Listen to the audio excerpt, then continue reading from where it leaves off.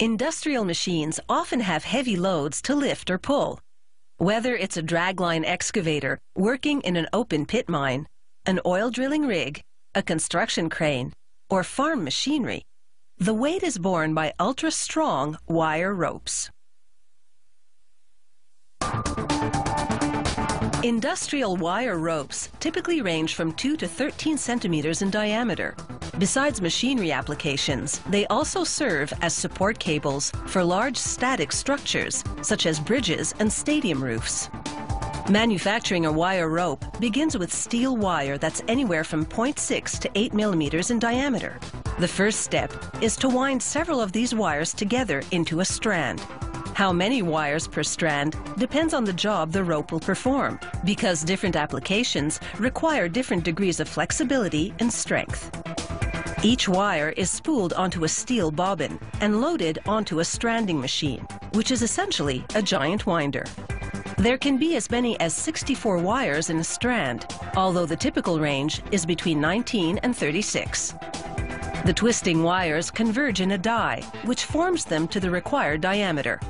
Lubrication is critical, and not merely to help the wires move smoothly through the die. It also penetrates within to allow slight movement between the wires. This increases their lifespan and prevents the strand from seizing. The strand exits the machine saturated in lubricant. A large rubber band skims the excess off the surface. The strand now travels through a row of straighteners.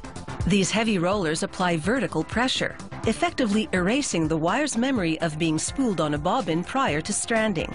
This prevents the wires from unraveling. This cross-section shows all the wires inside the finished strand. The clothespin gives you a sense of its size. Wire strands are by themselves typically used as structural support cables. To make wire ropes used in machinery and for heavy lifting, they take several of these wire strands and wind them together on a far bigger and stronger machine called a closer.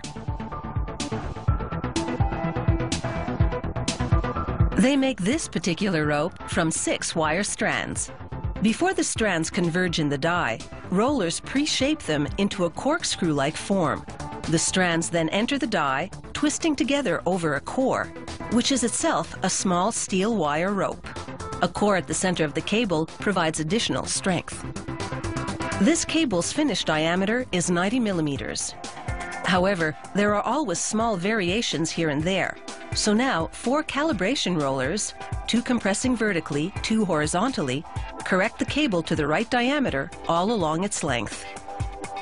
The finished cable winds onto a big steel reel, ready for shipping.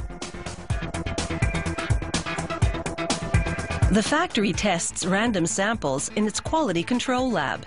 There, a machine measures the tensile strength, how much pulling force the cable can withstand. The machine pulls the cable at both ends until it snaps. For this mega cable, the breaking point was 94 tons. To pass the test, a cable must exceed the tensile strength it's designed to withstand. For certain demanding applications such as mining, wire ropes are double-coated in plastic to protect against wear and tear. To prepare the plastic, the factory mixes a recipe of clear and colored plastic pellets. An extrusion machine heats the pellets until they liquefy, then forces the molten plastic through a die, coating the rope as it passes through. As the rope exits the extrusion machine, it passes through water, which cools and hardens the hot plastic. The plastic not only jackets the rope's surface, it also provides cushioning when, on the job site, the strands inside rub against each other as the rope moves. By reducing wear and tear on the steel both internally and externally, plastic coating can extend the life of a rope by up to 50%. A cable's internal construction determines its strength and flexibility. A structural one needs to be strong, immobile, and taut, so it's a single strand made of large wires, whereas a moving rope in large machinery contains many strands made of smaller wires.